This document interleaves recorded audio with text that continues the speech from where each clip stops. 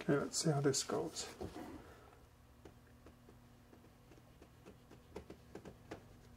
So I'm just using a thirsty brush here. So I just wet it in the water, squeeze it dry, then it acts sort of like a sponge and lifts the paint right out. Now, one of the advantages of doing it this way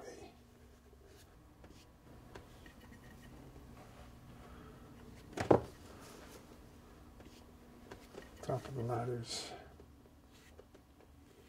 comes up there. Now the only thing, when you lift out like this, one time will not do it. So you kind of do it, take your best shot, the paint will run back a little bit, and then you have to go in and do it again.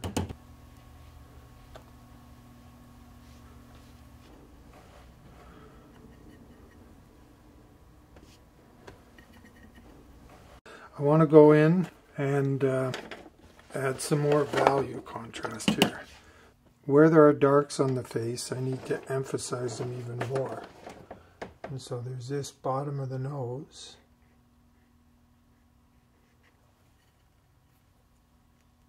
No, that can't have bright red.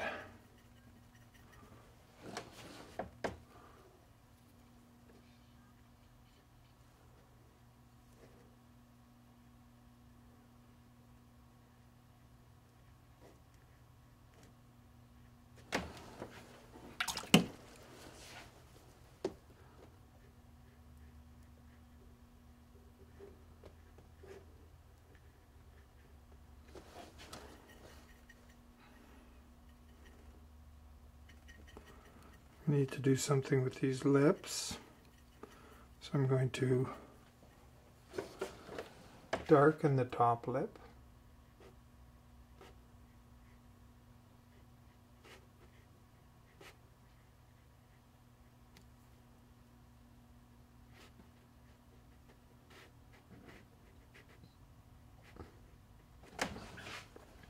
And right in the corner, she has very pronounced dimples. So I want to get quite a dark mixture and just pop that in right there and also there. Now the bottom lip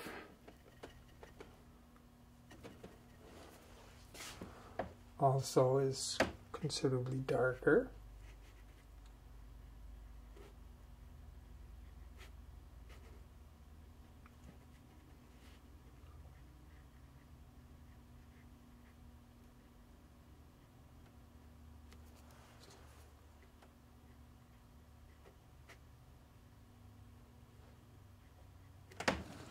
Yeah. And then there's also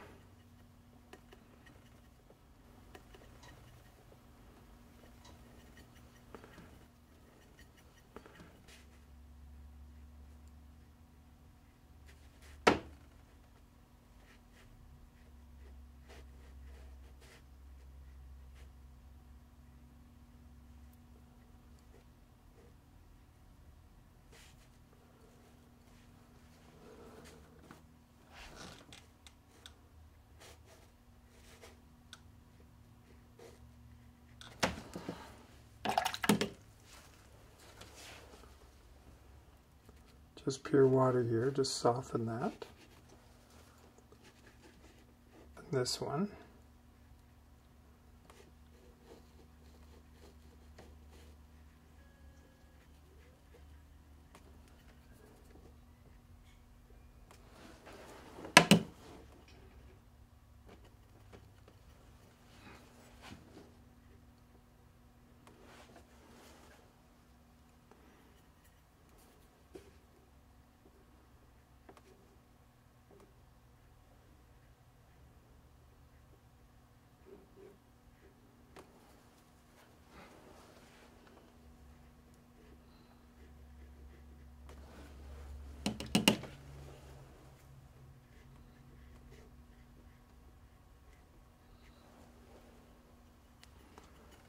want to pump up this.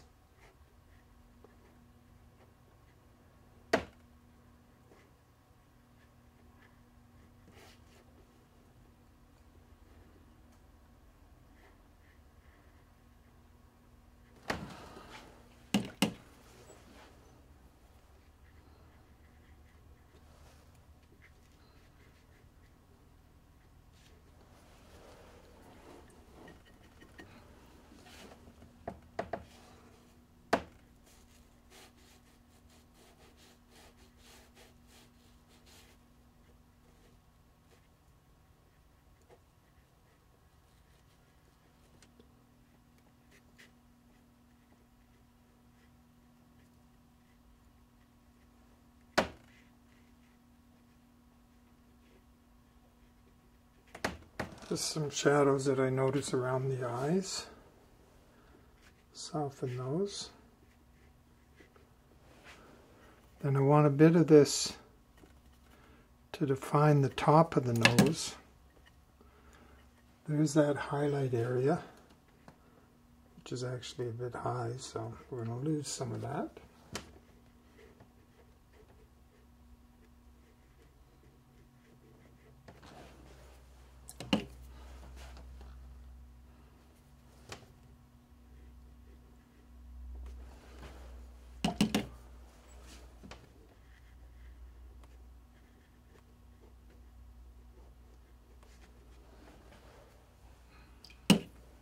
And also I want to darken the eye. Now that I have a good look at it, it's too light. Darken the iris.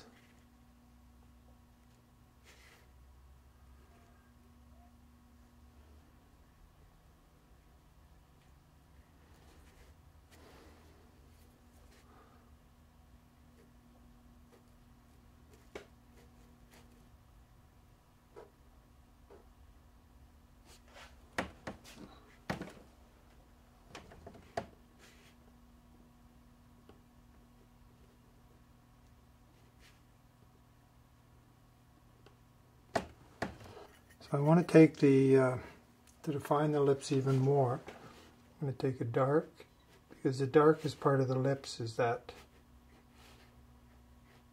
crack. And then the process often is when you do something and then you have to respond to it by doing other things because of that stroke you made. So as I now darken those eyes, I think I need to do more with the eyebrows. I'm going to leave that for now, and there's quite a dark shadow right in here.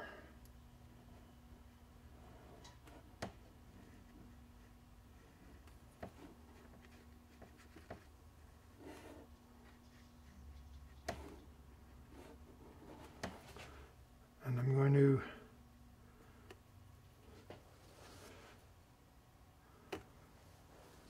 just darken it, particularly there, while it's still wet, and let that flow out, so it'll give me a gradual, hopefully a nice gradual transition.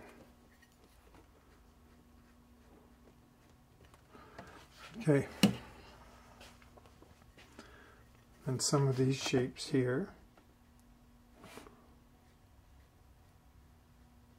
Show you what I meant there. So I've got a hard edge shape there, but I wanted to gradually transition to the lighter value. So I'm adding just pure water. Yeah, so I still get a dark part there, but it becomes very attractive and very lifelike.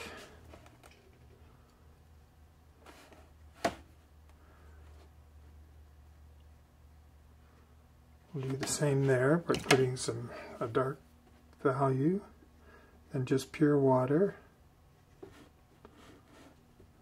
There's one here. Put it there. Just take water, not too wet.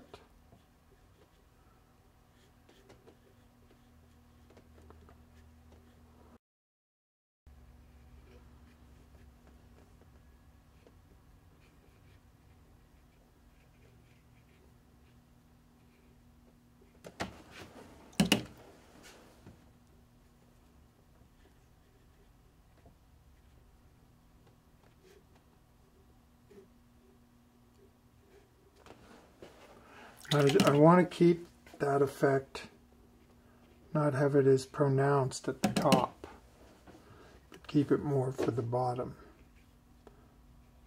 because I don't want to draw the eye too much up there to the top of the head.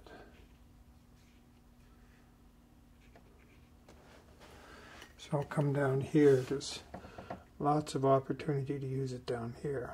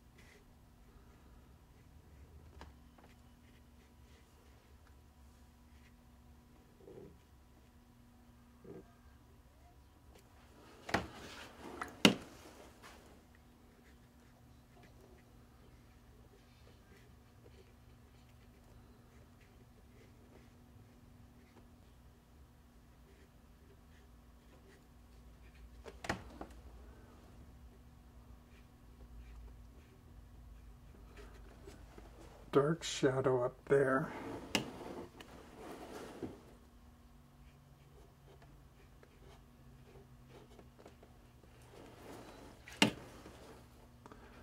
Just water here.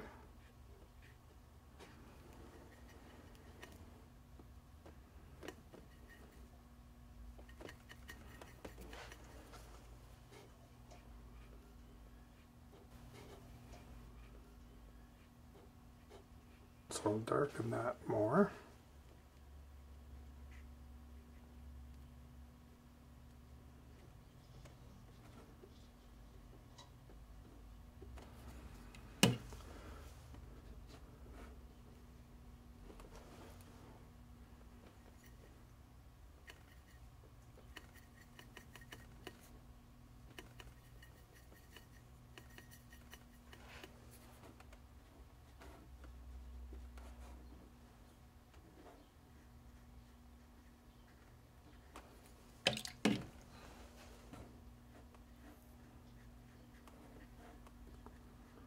Some water there. And then I'm going to use this same color a little more to the red side to create this shadow in here.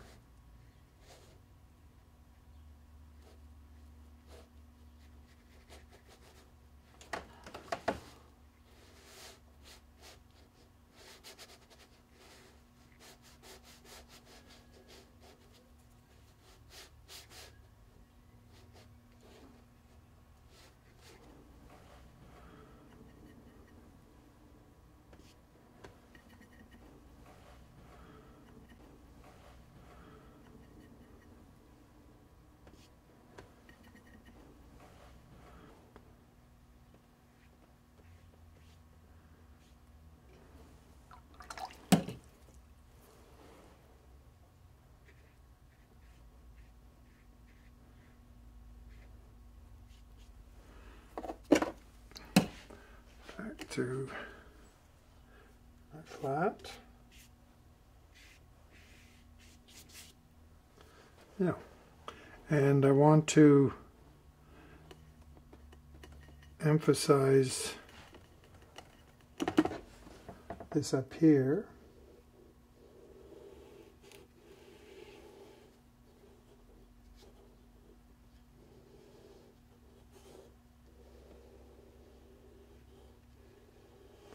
So that'll give me a real hard edge up there.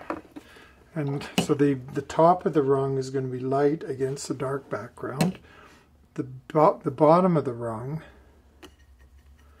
is going to be dark against a lighter background. So I'll just mix up a darker mixture.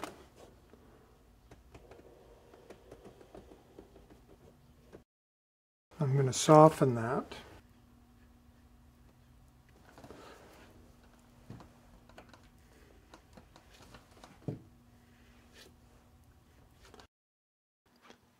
At this point I had a very unhappy accident. I spilt a large, thick blob of dioxazine purple on the hair at the right. It instantly stained the paper and it required some drastic action.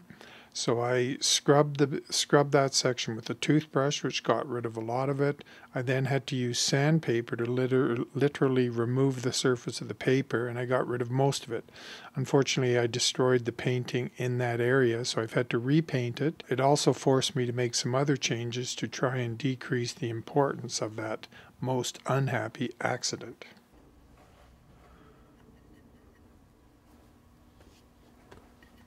This is now stands out as being too dark, so if we balance it with some darks over here, particularly this one that outlines the face, that'll bring some of the attention back that way.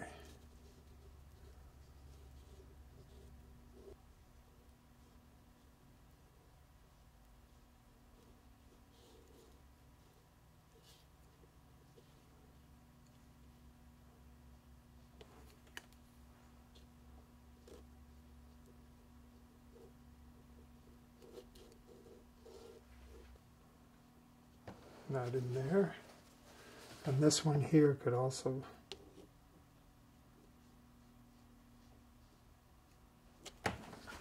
be darker.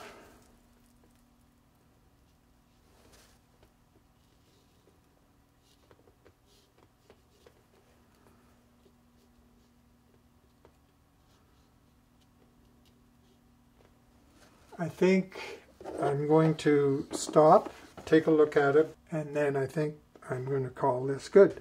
So I hope you've enjoyed this. I hope you've learned something, and we will see you next time.